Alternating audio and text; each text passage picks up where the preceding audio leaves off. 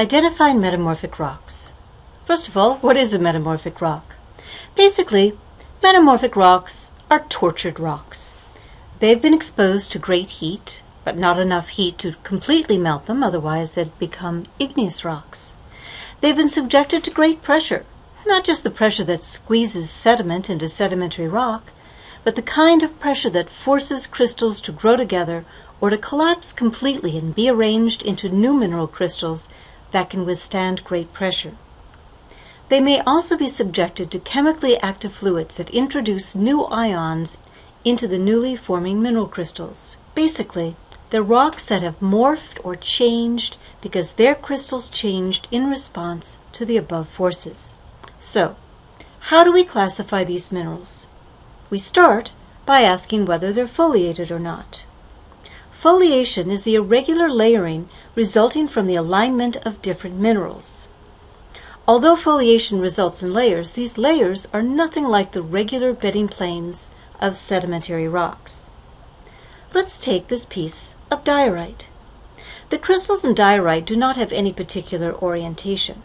However, if we compress the diorite, the crystals start lining up at right angles to the direction that the pressure is coming from. You can even tell the angle of the directed pressure by looking at the crystals. Let's start with shale, the most common of all sedimentary rocks. It's composed of little flat crystals of clay. Now, clay can't take a lot of pressure. It breaks down and becomes a totally different mineral. With pressure, clay becomes mica. Once the mica is formed, it's no longer shale. It's a low-grade metamorphic rock called slate. The flat little mica crystals may be too small to see, but their presence and the fact that they're all oriented in the same direction causes slate to split easily. We call this kind of foliation slaty cleavage. Well, what happens if we add more heat and pressure? Well, the mica will get bigger, and you get phyllite.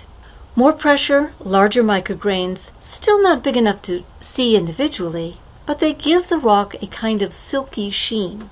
And also, the rock doesn't look as smooth, nor does it break as smoothly. With even more, you get mica schist.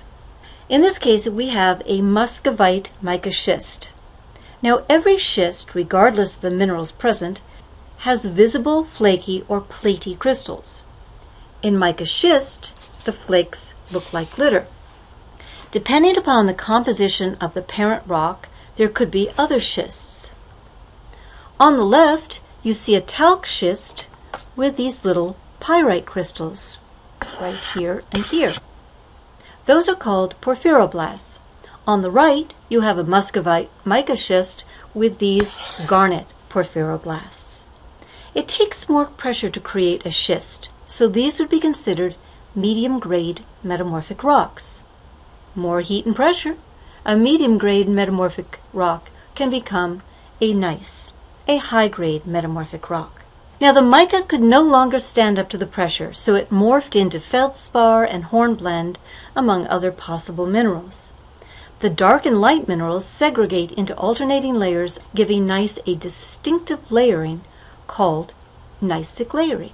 Gneisses can also be formed from diorite, as in the example given earlier. This gneiss here is probably formed from diorite, while this one could easily be formed from granite. So here's the sequence that we went through. You start with the shale, and you go to slate, phyllite, mica schist, and gneiss. In the process, the clay in the shale became very fine mica, and then larger mica, visible mica in the schist, and then finally in the gneiss, you get alternating layers of light and dark minerals. You started with a sedimentary rock, you went to a low-grade metamorphic rock, until finally you get to a high-grade metamorphic rock. If heating continues, some of the minerals start to melt. And if they all melt, the resulting rock after cooling will be an igneous rock. But if only some of the minerals melt, the resulting rock is in sort of a twilight zone between metamorphic and igneous. We call that rock a migmatite. Now, the previous rocks all resulted from regional metamorphism. That is, heat and directed pressure associated with convergent boundaries. Rock in contact with magma and heated only has no pressure applied. We call that contact metamorphism. And that does not cause foliated rocks to form. Also, there are a few minerals that simply won't foliate. Calcite and quartz are among them. Let's take a look at quartz. If you have quartz sandstone, it can become a metamorphic rock called quartzite. The grains of sand are now interlocking with no pore space, and as you would expect, it has a hardness of 7, just like the quartz. It has no cleavage planes. This is one tough little rock. Doesn't react to acid. You often find pebbles made of quartzite. Compare that to marble. Marble is the result of heating limestone. You get large interlocking calcite crystals. Calcite, of course, has a hardness of 3, so it's very easy to carve and polish. It reacts to acid, so you do not want your kitchen counters made of it. It's glittery. The reason is that the crystals are so large you can actually see the cleavage planes. Never use color for identification, for if a rock can be white, it can be almost any other color depending upon small amounts of impurities. Next we have hornfels. Hornfels could have just about anything as a parent rock. It could have shale, it could have basalt. Many possible rocks, if only heated, will become this very fine-grained dark rock. I don't have much more to say about it. It is kind of a boring black rock. A conglomerate made of pebbles in a matrix of sand will become fused together as a metaconglomerate. There'll be no pore space between the once sand grains, and as a result, if you break a conglomerate, it breaks around the pebbles, but if you break a metaconglomerate, it breaks right across the pebbles, since the pebbles are probably the same hardness as the now fused matrix. If you add directed pressure to a conglomerate, you can get a stretch pebble conglomerate. Here's one more. Unfoliated metamorphic rock, anthracite coal. Now I know it kind of looks like obsidian with its conchoidal fracture, but it's softer and lighter, and it's made of carbon. Anthracite is the last in a sequence of events that started with plant material. The compressed plant material is peat and doesn't even deserve to be called a rock. With more heat and pressure, you get lignite, a soft brown rock. More pressure still, you get bituminous coal. And finally, the most heat and or pressure, you get anthracite coal. It's made almost entirely of carbon, therefore burns nice and cleanly and very hot. Remember that chemically active fluids can result in metamorphism. Let's take a look at 2 rocks altered by fluids at plate boundaries, but low temperatures. One of them is the state rock of California. It's called serpentinite.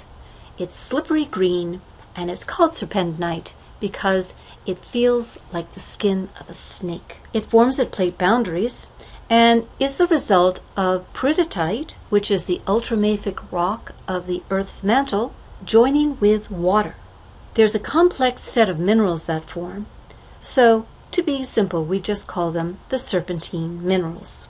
Soapstone is also the result of chemical interactions with an ultramafic rock at a plate boundary. Specifically, the ultramafic rock, probably peridotite, has reacted with water and CO2. The principal mineral is talc, which is why it feels soapy, and why it's very soft.